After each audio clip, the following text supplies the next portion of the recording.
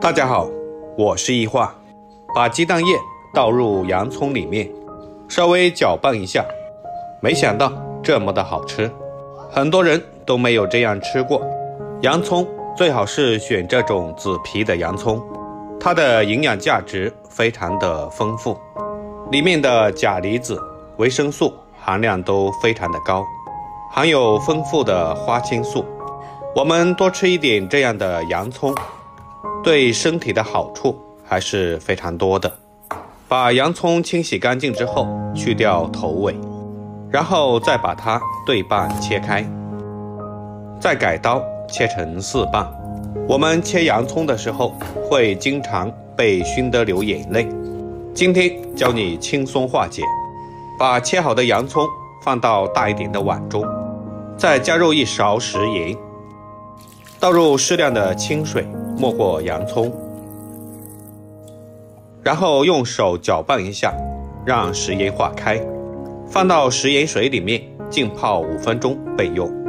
接下来准备一个刚从树上摘下来的胡萝卜，用削皮器削去外皮。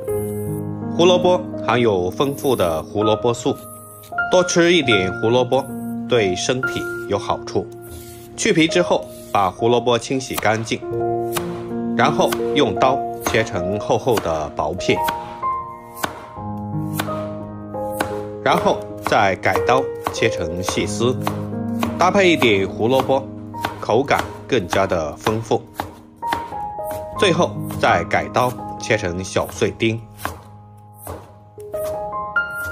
切好以后装在碗中备用。下面准备2个青椒，切去头尾，再把它对半切开，去掉里面的辣椒籽，然后再把青椒切成细丝，最后也同样切成小碎丁。切好之后和胡萝卜丁放在一起备用。接下来准备一个苹果，往苹果上面加入一些食盐，再用手抓一把食盐，在苹果皮上搓一搓，因为苹果皮是非常有营养的，千万不要把它削掉了。搓好之后再倒入干净的清水，把苹果清洗干净。我们平时在吃苹果的时候都可以用这种方法来清洗。把洗干净的苹果放在菜板上，把苹果切成薄片，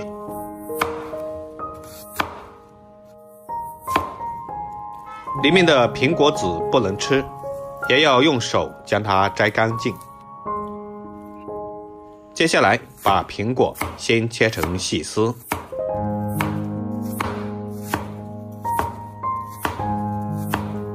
最后再切成小碎丁。全部切好之后，把它放在碗中备用。现在的洋葱也泡好了，我们把它也切成细丝。用盐水浸泡过的洋葱，切起来就不会辣眼睛了。最后再把洋葱也切成小碎丁，这样就不会被误认为做饭的时候偷偷流眼泪了。洋葱全部切好之后，放在碗中备用。下面再准备一个洋葱，把它切成厚一点的洋葱圈，然后再把洋葱圈这样一个一个的掰下来。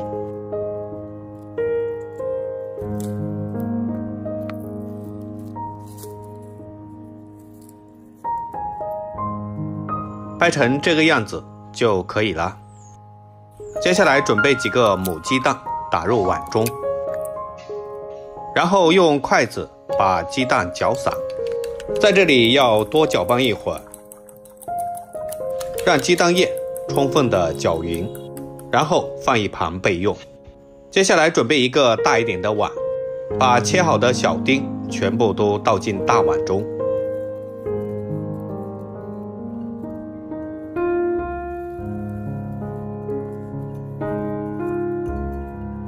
然后把搅散的鸡蛋倒入洋葱里面，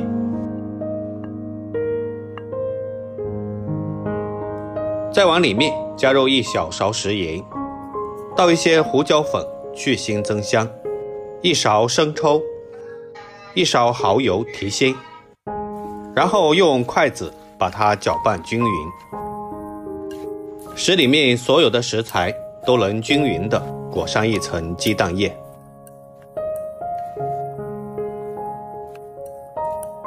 搅拌均匀以后，再往里面加入1大勺的面粉，再加入1勺土豆淀粉，玉米淀粉也可以，然后继续用筷子搅拌均匀。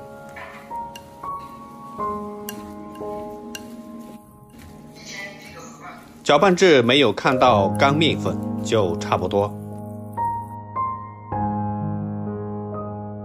像这样粘稠的菜糊状就可以。接下来在锅里面加入适量的食用油，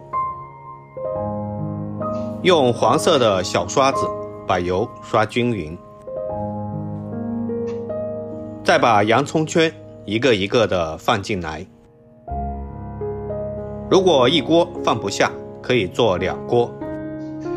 再把洋葱糊慢慢的倒进来，像这样把每个洋葱圈都贴满。亲爱的朋友们，视频您都看到这里了，如果您觉得我的视频对您有帮助的话，就借您的发财手给我点个赞吧。制作视频不易，您的每一个留言和转发都是我前进的动力，感谢您一直以来的支持。开小火慢煎，在表面撒上一些黑芝麻，既可以增香又可以点缀。先把底下这一面煎至定型，差不多3分钟之后，我们用铲子翻过来煎另一面，把另一面也煎至金黄酥脆，差不多也是3分钟左右就可以了。在这里一定要开小火慢煎，如果火太大，外面烧焦了，里面却还没有熟。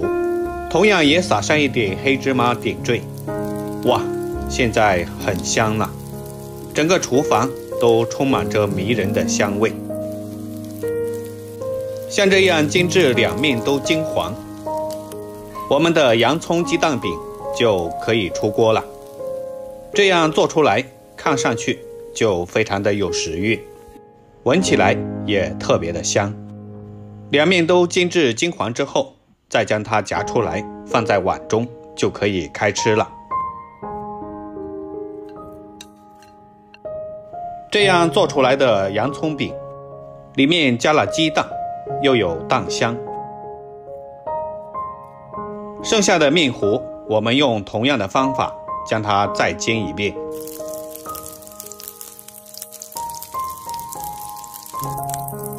这样做的洋葱鸡蛋饼方法非常的简单，里面不仅加了洋葱，还有胡萝卜、苹果、鸡蛋，营养特别的丰富，外酥里嫩，咬一口满嘴留香。